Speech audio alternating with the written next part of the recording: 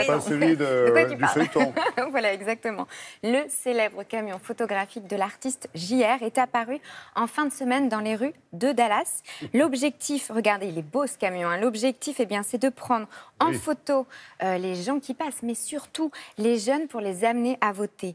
Ils rentrent dans le camion, ils se font photographier, ils s'inscrivent sur les listes électorales et ensuite leur portrait est affiché. Les élections, effectivement, aux États-Unis. Les élections parlementaires et locales du 6 novembre prochain.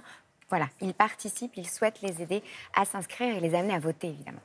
JR ne désengage jamais. Jamais. Jamais. Exactement. Merci, Julien.